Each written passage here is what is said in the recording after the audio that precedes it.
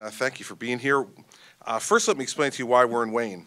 When we started late this summer doing our reform town hall meetings, we wound up doing 17 of them between late August and up till just last week.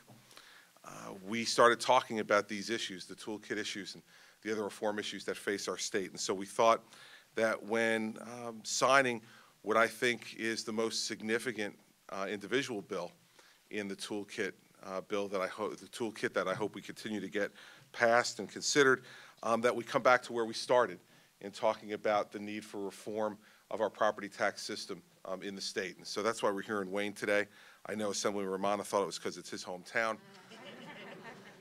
But, you know, it's not all about you, Scott. So that's why we're here in Wayne today. It's just an extra added bonus that it's Assemblyman Rumana's hometown. I want to thank all of the municipal officials who are standing behind me.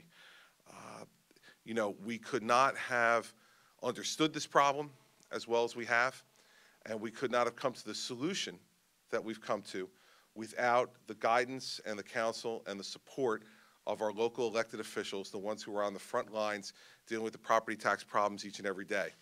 And so I want to thank all the mayors and council people who are here, Republicans and Democrats, for their extraordinary bipartisan support of this effort. We couldn't have done it without you, and you deserve great congratulations, and I thank you very much.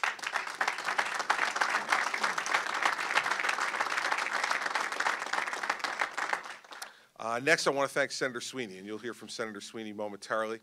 You know, we've proven, I think, over the course of the last year that Republicans and Democrats can get things done together. As is well documented, we don't always agree on everything, but we agree on a lot of things. And we also agree that it's our job to compromise when we need to get things done for the people of the state. So this bill that I signed today, now a law, does not represent everything that I wanted, and it certainly doesn't represent everything that Senator Sweeney wanted either. But what we know is that we both were elected with an obligation to serve the public and to come up with the best ideas we can and to compromise in those areas where we need to and where we think we can without compromising our principles in order to accomplish things for the people that we serve. And there's any number of examples of where we've been able to do that together over the course of the last year. And I handed him one of the pens I signed this with because truly the bill would not have been possible without his leadership and his support and his willingness to continue to talk when other people thought we were talked out. So, Senator, thank you very much for your support.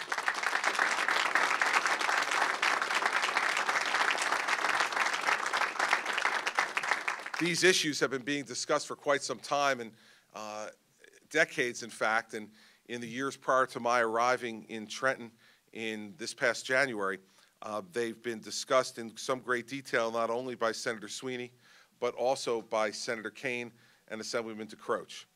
And both Senator Kaine and Assemblyman DeCroce played an integral role in making this happen. They brought the views, they're not only their own, but the views of the Republican caucus in both houses to bear in the negotiations that we had with the Democrats in the Senate and the Assembly. They very clearly expressed their principles and their views on these issues and the importance to the municipalities that they serve that something be done to reform the property tax system in our state. And so I want to thank Senator Kaine and Assemblyman DeCroce as well for their leadership and their friendship. They have done an excellent job leading these caucuses, and I want to thank Tom and Alex for their support and their hard work.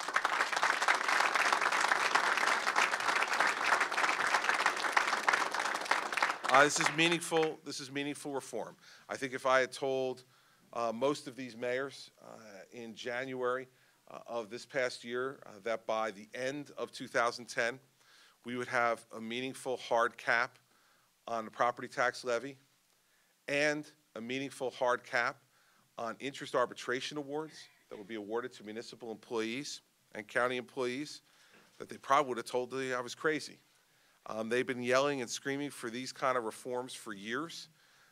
Their requests have been falling on deaf ears, and they needed to have folks who were going to advocate for them. The folks that you see up here are the folks who advocated for them and with them to get these reforms, and they're meaningful ones.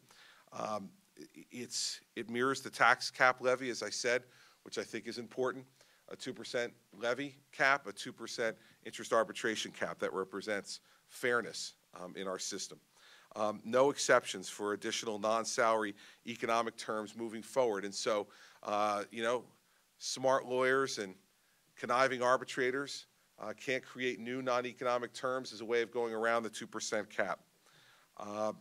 It eliminates the accruing labor costs through an elongated arbitration process by setting real, fast, and hard deadlines for the arbitration process. From the time the contract is over, as soon as one of the parties files for arbitration, that arbitration award must be issued and completed within 45 days.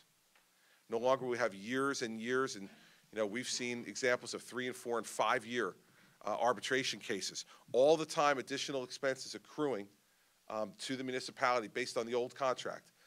This will take away the incentive for delay.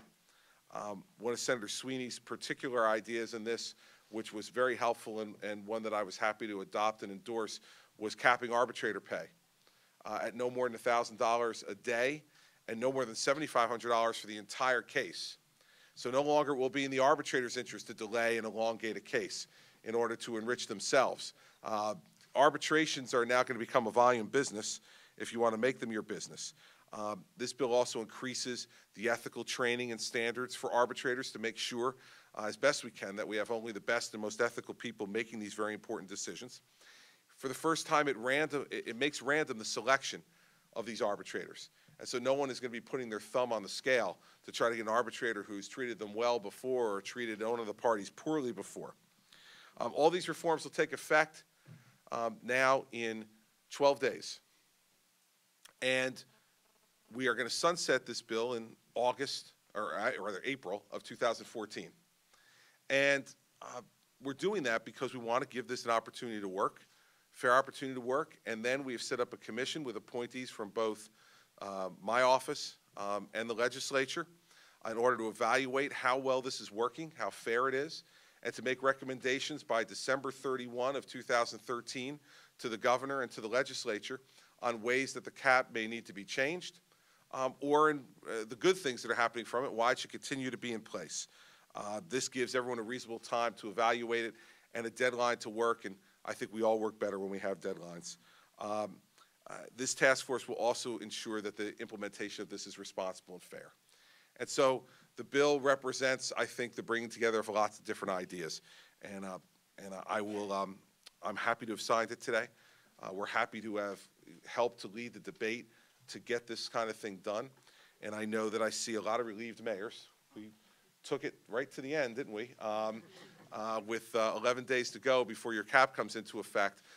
But this and other aspects of the toolkit we're going to continue to work on to make sure that you are all fully armed to deal both fairly with your employees and responsibly on behalf of your taxpayers.